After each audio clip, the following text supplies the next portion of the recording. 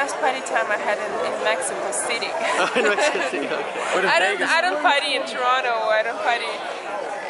Mexico City was so much fun, and the food that I had after the club, I don't remember the name of the club, but I remember that the guy came and he played violin, and it was live music. He played the violin in a club, and he played me this Russian song, so it was an unforgettable experience. I don't remember the name of the club, but I like to go clubbing when I'm away, when I'm not in Toronto.